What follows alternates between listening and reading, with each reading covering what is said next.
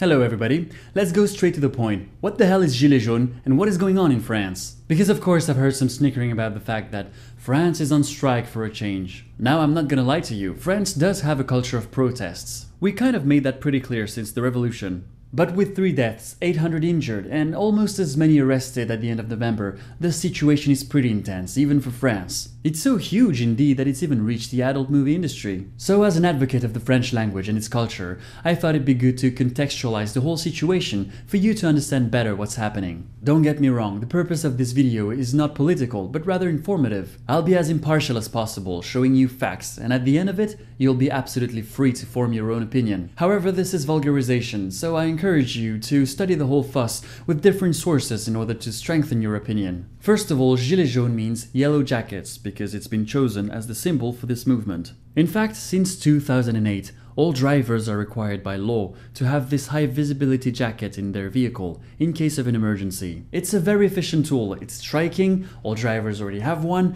and those who don't can easily get one. What originally started the movement was a protest against the significant increase in fuel taxes in 2018 and even more increase planned for 2019. It all began on the internet on October with a petition. One of the things that justifies this tax is to reduce fossil fuel consumption, which is an honorable initiative.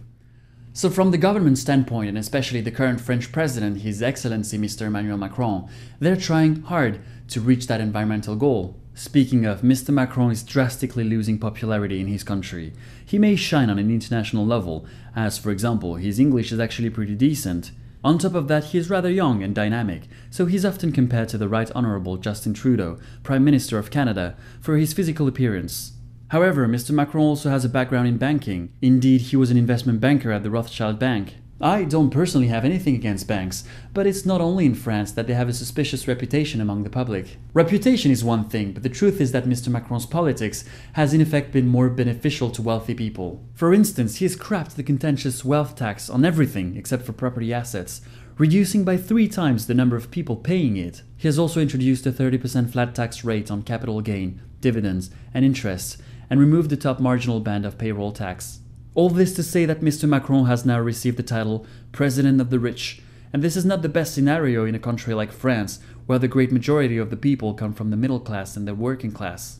So beyond the fact that this part of the French people feels like Macron can't really relate to them because he's always been financially comfortable, they now feel betrayed by him and his government, as they feel like they're paying what the wealthiest are not.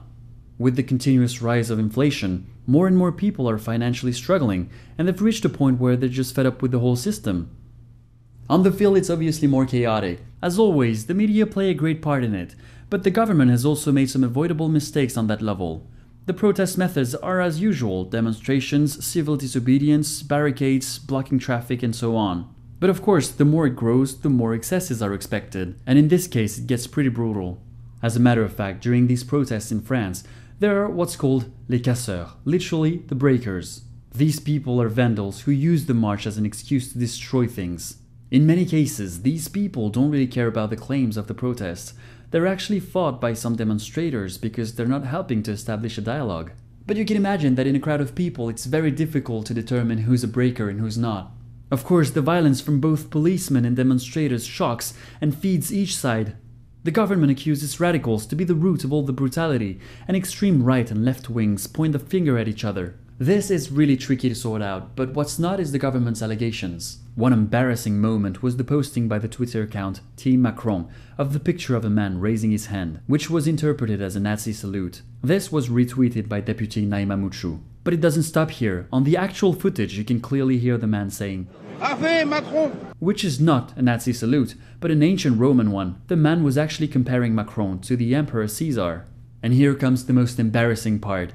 The deputy who retweeted this fake news, and now has deleted it of course, is none other than the rapporteur of the law against fake news. Now of course, when you have a big movement growing like this, getting more and more supporters, it's a great opportunity to join in and add your own claims. For instance, that's exactly what Louis Boyard did. He's the president of the National High School Student Union, and he's joining the Yellow Jackets movement to request better conditions for his peers. So to conclude, there is a French president and his government facing the anger of a very diverse population. On one hand, the president wants to maintain his politics and reach his environmental goals through taxes. On the other hand, there is a people that feels betrayed and unheard.